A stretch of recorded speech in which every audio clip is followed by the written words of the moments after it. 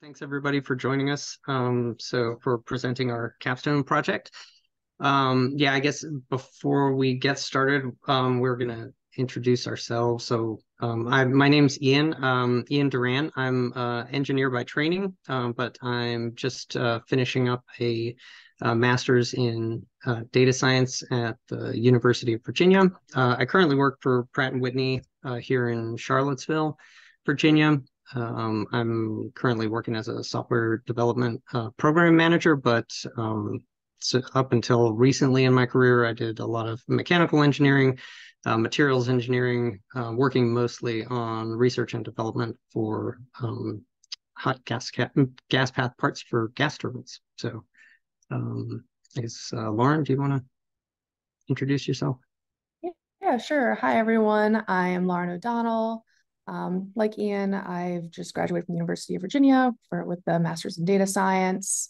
I'm located in Blacksburg, Virginia, and I currently work doing project management, service level management, and data analytics for an IT company called 1901 Group. My original background was actually in psychology and music, so I've kind of taken a pivot recently.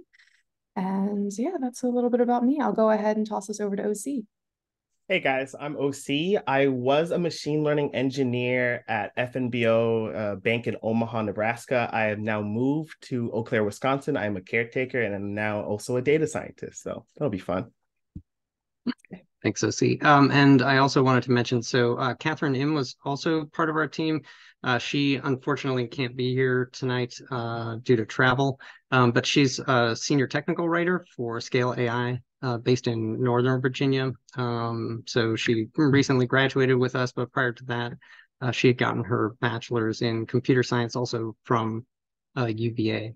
I also wanted to mention that Catherine was kind of our resident GIS expert for this project, or she became that during the project. So we'll do our best to answer any technical GIS related questions, but unfortunately she can't be here with us. So, all right, I guess with that, let me get started. So that was the team, and I did want to give just a quick brief overview of data science in case anybody on the call isn't super familiar with that discipline. So I thought this was a pretty good statement that describes data science. It's a field that brings together a bunch of different disciplines, but it focuses primarily on like advanced statistics as well as computer science, and it enables us to gain new insights from data using software as well as advanced statistical tools. And this could be anything from like predictive models or like generative and AI, which you're probably familiar with from like ChatGPT or DALL-E. So models that are trained off of really large bodies of data. And then, so at the University of Virginia, so with the data science master's program, we focus primarily on developing those fundamental skills. So really heavy into statistics. We do a lot of programming, mostly in languages like Python and R. But we also hit on kind of broader computer science topics, stuff like that. And then we try to put all of that together. So the statistics, the programming, as well as hopefully some sort of like topical expertise to try to, gain new insights into data or utilizing data. So another aspect of it is also like machine learning and natural language processing, which you'll see we did leverage some of those technologies within this program, and that's also like one of the hallmarks of data science. All right, so a quick overview of the project and kind of the intent of the project. So what we were trying to do. So as you probably know, like one of the many uses for OSM data is for disaster response. And within the OSM data set, there are numerous gaps in different areas that are going to be more or less mapped within the environment. And the request from OSM US was to see if we could try to develop a tool that would help to enable, I guess, first identifying those areas within OSM data. So looking at the map, like how much of it, how would we judge whether or not an area is well mapped without having to like go in and look at all of the features individually, right? But then also we wanted to try to marry that with some sort of risk data. So we wanted to try to identify proactively areas that are both poorly mapped within OSM, but then also at high risk of impact from natural disasters. So we decided to try to look at this from a county level, not too granular, but also not too high level. And we also ended up focusing on building footprints within OSM primarily. We felt like that was an important feature for disaster response, but it also tended to be something that was that we found to be relatively undermapped. Unlike like roads, if you look at the U.S., roads tend to be pretty well mapped almost everywhere you look within OSM. Buildings were an exception to that. And then we also looked at points of interest, which we'll talk about a little bit later, but they tended to be more inconsistent and maybe not. We didn't think that they were great metrics or great for use as a metric for determining the mapped condition. So, but the goal of the project was to basically to deliver a tool that could be utilized by anybody who was interested in, let's say, identifying potentially undermapped areas that then could be that then are likely to be impacted by a natural disaster, and using that information ideally for like task planning. All right, so so on this slide, so I took this image actually from a previous Mappy Hour presentation back in 2021, but I thought it was a great visualization of how OSM can respond to a natural disaster. So you can see there on the left, this is a map of Port-au-Prince in OSM prior to the earthquake that occurred in Haiti back in 2010. And then shortly after that, like in less than a month, the OSM data set by volunteers has been significantly built out, right? So now we have incorporated missing roads, missing structures.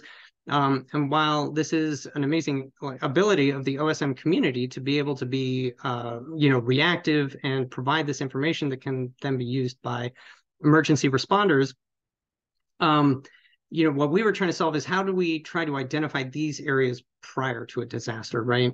And so one thing that's maybe a little unique about Port-au-Prince was its level of undermapping. So anybody looking at Port-au-Prince prior to that disaster in OSM could probably easily have identified it as being undermapped, but there are large portions of the US where it's not quite that obvious, right?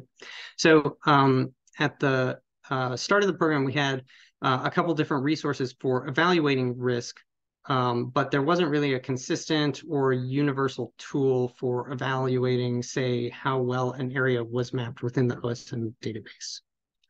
So here in this slide, so you can see the map to the left is solely based on the National Risk Index. And in this case, we're looking at hurricane risk. So you can see, like, I guess, so outside of the fact that clearly Los Angeles needs to be updated in terms of hurricane risk, but otherwise this is like a pretty well-established federal set of data that can provide a wide range of risks and values for all sorts of different natural disasters throughout the entire country. And it also can be provided at the county level. So the risk data already existed, but our goal was to marry it with the OSM data. And in this case, really like determining the level of undermapped for all of these risk areas and tying that to an actual ground truth was a real challenge within the OSM database. Like, how do you prove that something doesn't exist within the database? All right, so I think so. Lauren is going to speak now about some of the data sources that we used and the risk metrics that we relied on for the undermapped areas. Yeah, thanks, Ian. So the data sources for our capstone were pulled primarily from 4 different sources. I'll do a brief overview here on this slide, and I'll do a deeper dive into some of those sources and the following ones. So the first source is introduced by Ian and that you all know very well was OpenStreetMap. The OSM data is geographic information source, just data pulled from OSM's Overpass API and formatted in XML. The data are semi-structured to include a wide variety of geographic features. Our second data source was the Microsoft Maps deep learning model project called Building Footprints. This is part of Microsoft's Search, Assistance, and Intelligence MSAI project that Microsoft has, and it explores deep learning techniques to innovate products that are used by millions. And I'll go more in detail on MSAI here in the next slide. To incorporate risk of natural disasters in our model and deliverable, we utilize the Federal Emergency Management Agency, FEMA's National Risk Index, or NRI. The NRI was generated as a risk assessment tool and interactive dashboard. It contains data for every census tract in the US, including county level, and includes risk data on 18 natural hazards. The risk values were calculated by FEMA and their partners using 3 variables: expected annual loss, social vulnerability, and community resilience. Like the OSM and MSAI data, the NRI is available freely for use and download. The final data set was the US Census boundaries. This data set contains cartographic boundaries at several resolutions. We use the most detailed resolution, 1 to 500,000, for the 3,143 counties in the US as of 2020. Next slide. The MSAI Building Footprints project is a deep learning model started in 2018 by Microsoft to identify structures from satellite imagery, with some imagery collected in 2019 and 2020, and the remaining with an average source year of 2012, so a little bit on the older side, and we'll touch on that later. The initial goal of this project was to increase the coverage of building footprint data available for open data, actually for OpenStreetMap, for humanitarian efforts. This project was implemented in the United States, Canada, South America, Uganda, Tanzania, Nigeria, Kenya, and Australia. The dataset used in our project consisted of 130 million computer-generated building footprints in the US provided by Bing. These footprints were polygonized by the algorithm constructed by Microsoft called the open source CNTK Unified Toolkit, and applied alongside the ResNet34 with RefineNet upsampling layers. The data from all completed countries is actually available on GitHub for download and use. And based on the completedness of the US data set, it became our baseline of comparison for the OSM data, which we'll cover in a little bit. Next slide. So why disaster resiliency? To understand why we're focusing on disaster resiliency, we have to kind of first understand the difference between disaster resiliency and disaster recovery. Hold on. Disaster recovery. Something went wrong here.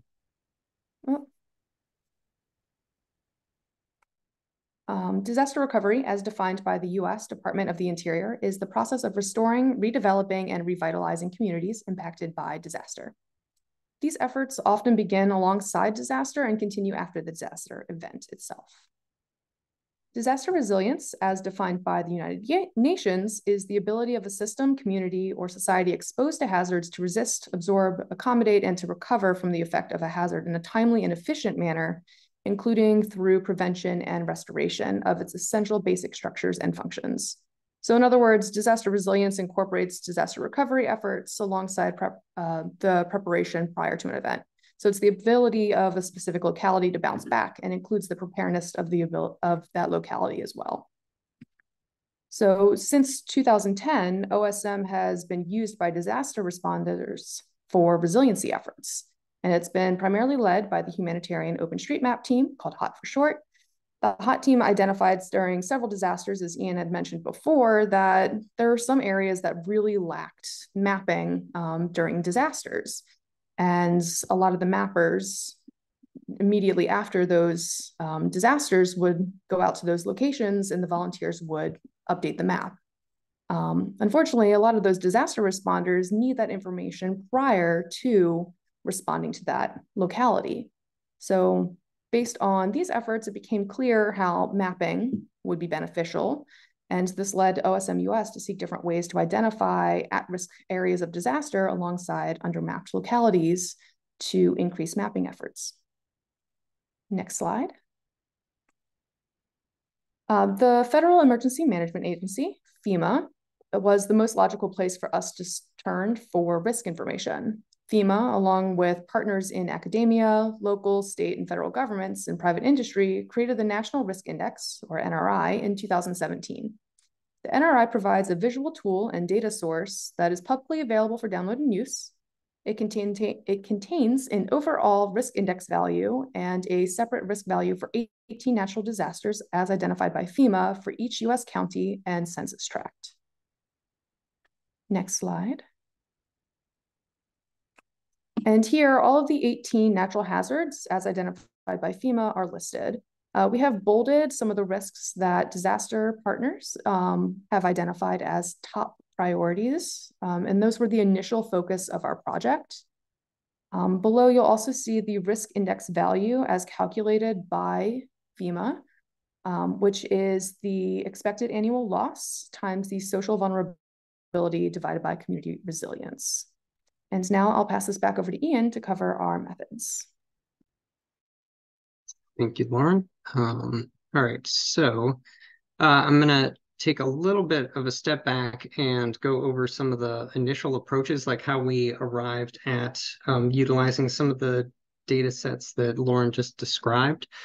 So first, we tried to take more of a predictive modeling approach. And here, like, our initial idea was actually to see whether or not we could use the features within OSM like themselves to try to predict whether or not an area was undermapped. So again, going back to the idea of can we prove that something doesn't exist using features within the landscape that we can observe?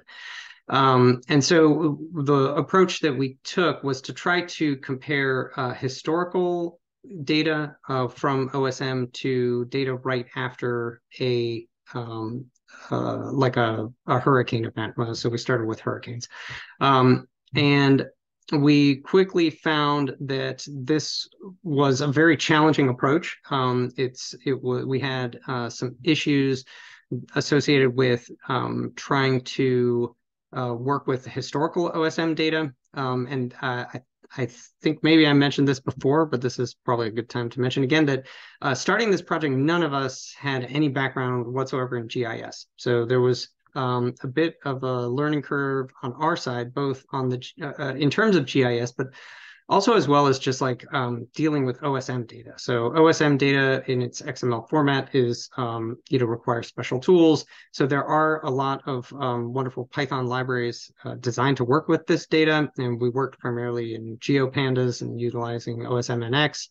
But we found it very challenging to try to work with historical data. And then even once we had the historical data, so working with a small data set, we found it very difficult to build a model that really had any predictive results, right? So correlating between the pre and post disaster landscape really we really didn't have any success with that. But that was our first approach. So then we tried switching gears and tried to find like a different way to approach it. So we looked at points of interest, and we were thinking that looking at points of interest or smaller data sets might allow us to leverage APIs, so like Google Places, to try to identify trends within Google Places and say, okay, if these points of interest or features exist within Google Places, then perhaps we can compare that to the OSM data and again try to come up with some kind of mapped statistic. But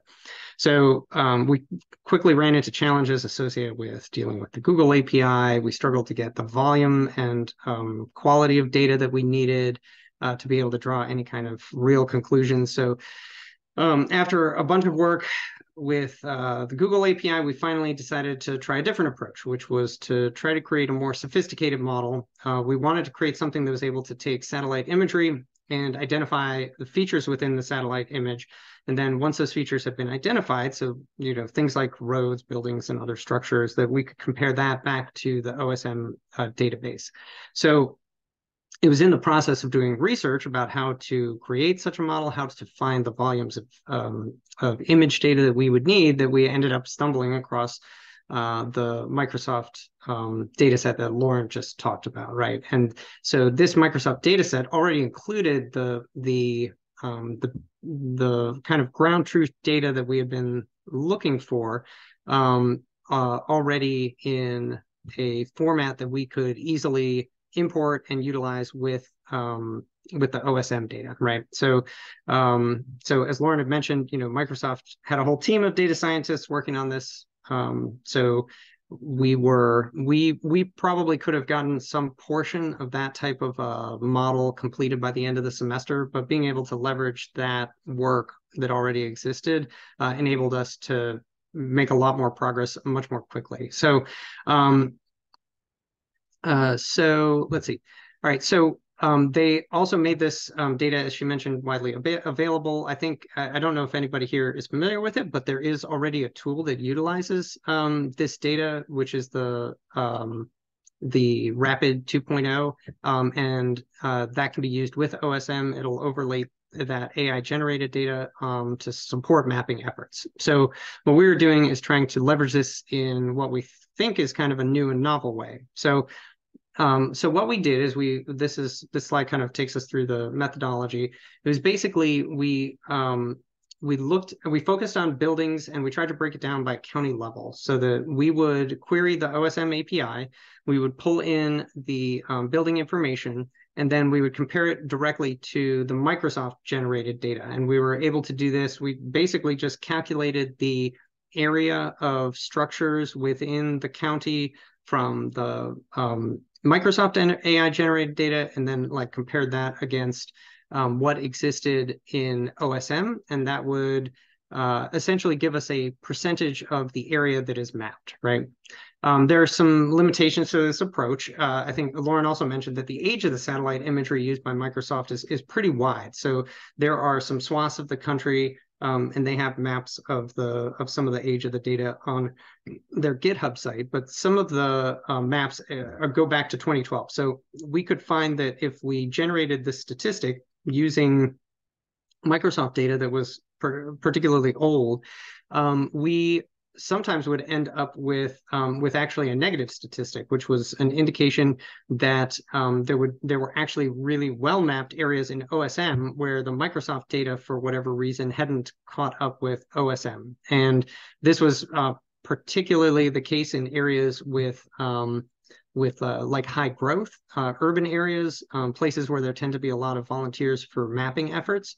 But either way, so for the purpose of this project, we still felt like this was the best ground truth because it was based on satellite imagery, and we felt like, although it wasn't perfect, we could definitely see trends within the US geographically in terms of areas that were more or less mapped. Some of the things that kind of jumped out was, like a rural versus urban divide, right? So the urban areas tend to be much more well mapped, which makes sense. And then you can get out into much less populated areas in the U.S. and you would see a much poorer rate of mapping.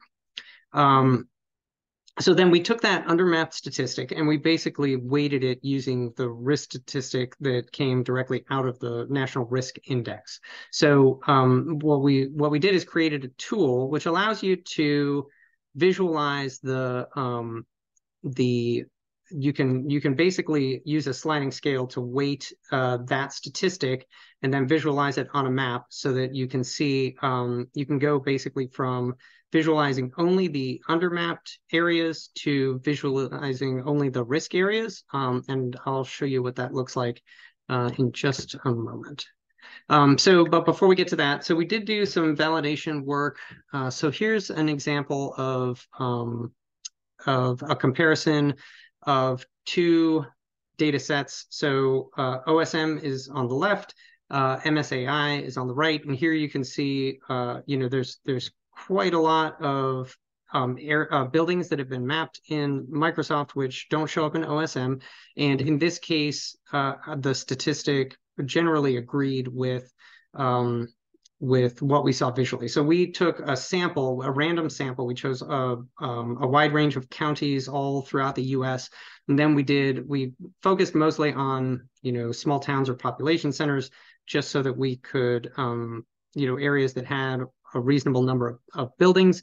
And then we would go in and just verify, like, is that undermapped statistic performing as expected? So this is a good example where our undermapped statistic gave us a very, very low, there are numerous regions of rural America where you would say maybe 3 to 5% of structures have been mapped. And so this would be an example of one of those. Then on the other end of the spectrum, so this is an example where you see OSM and the MSAI actually agree really well. So there are very few structures that show up as unmapped in OSM. So in this specific case, this agreed fairly well with our mapped statistic, indicating that both data sets generally agree with each other. And it's not to say, so we did also have some inconsistent examples of generating that statistic. And like this was an example where for some reason we actually had a generally like a good statistic in terms of how mapped it was. But when we actually dug into it and looked at it, you can see there's this very large development that is unmapped in OSM, but shows up in the Microsoft data. So we weren't able to, so that's something for future work. I think OC will touch upon that, but we didn't have the time to track down all of the I guess nuances of how well the statistic did or did not work. We had to look at it at a pretty high level and look for general trends. So next, this is an example of the dashboard that we came up with and how it would work. So we created it in Python and using Dash, and it allows you to select the natural disaster up at the top.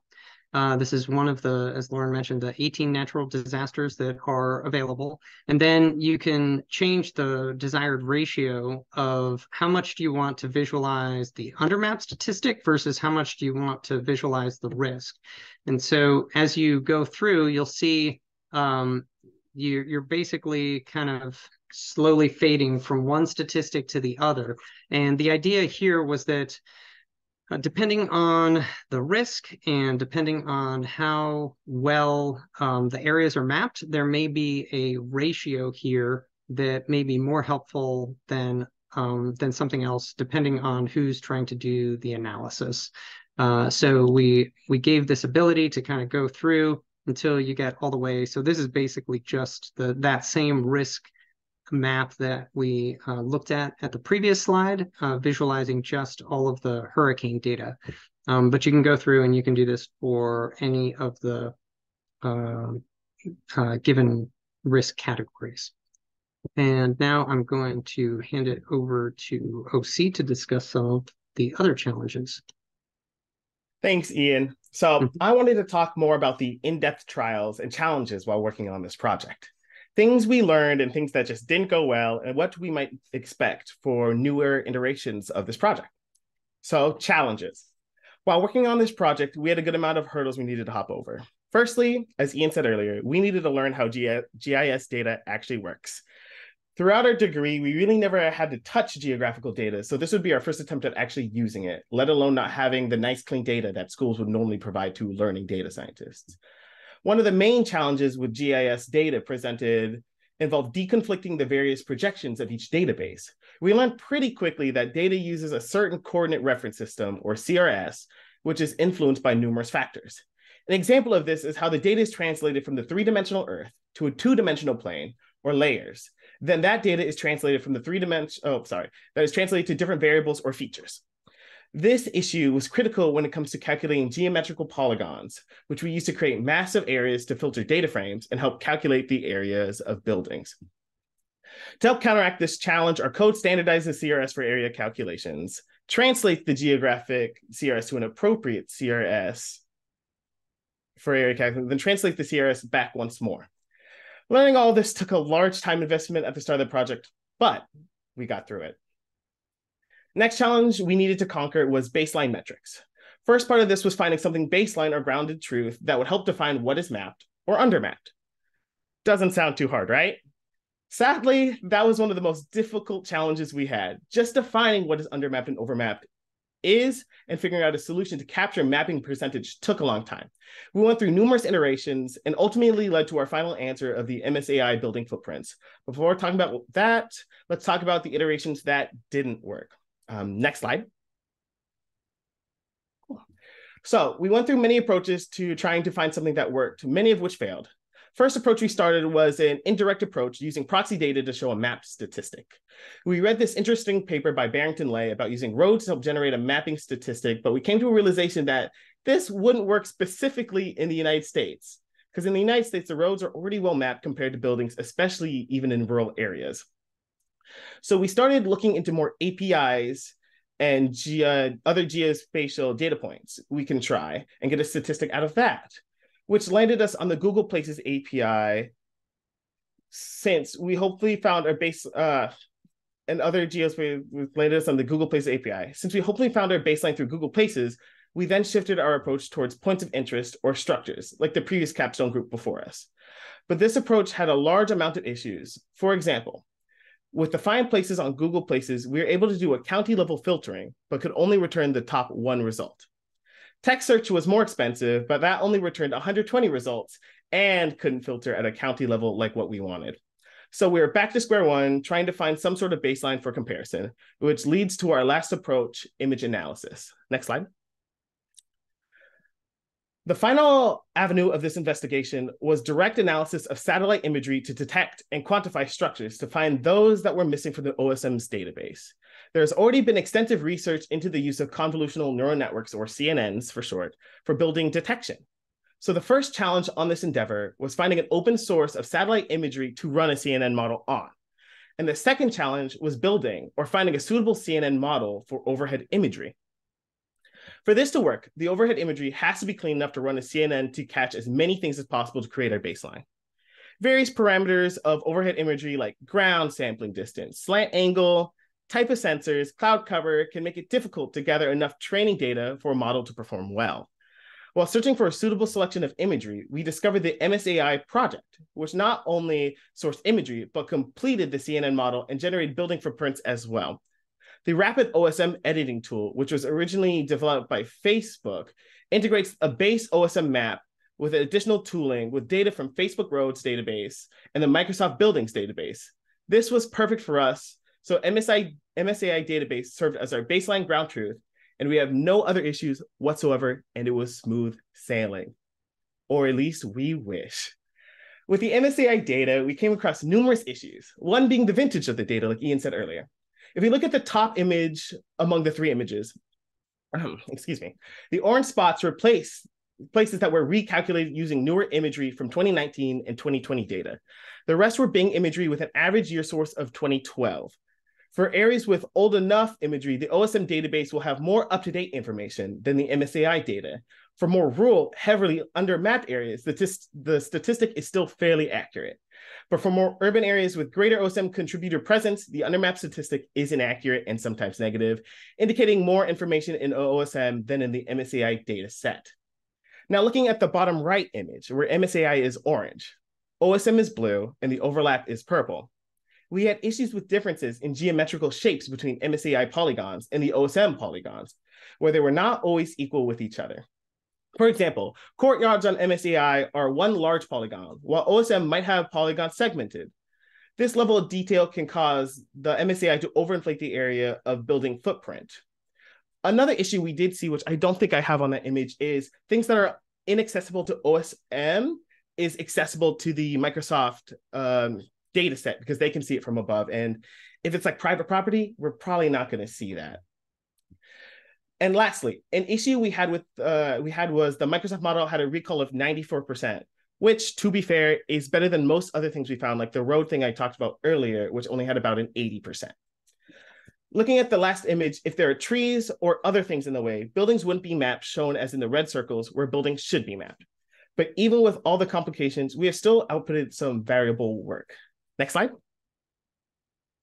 Gorgeous, isn't it? Nothing's better than a nice visualization, and we are very proud of this. I just want to show that off. Next slide. So for next possible steps, that can take this project even further would hopefully be something like automation. Hopefully make our code something more people have access to. It would also be nice to automate the collection of things like data sets from the web, like the FEMA data that doesn't always update regularly. And most importantly, it would be nice if output could be more accessible and user-friendly. Right now, our code outputs a nifty HTML that you can mess around with, but it would be nice if it was more readily accessible, like on an app or something more usable. So next slide. So in conclusion, we've delivered something that is both intuitive and effective for use when it comes to determining undermapped areas with environmental hazards. A tool that can be updated for user specifics and is understandable to those who might not be code or data fluent.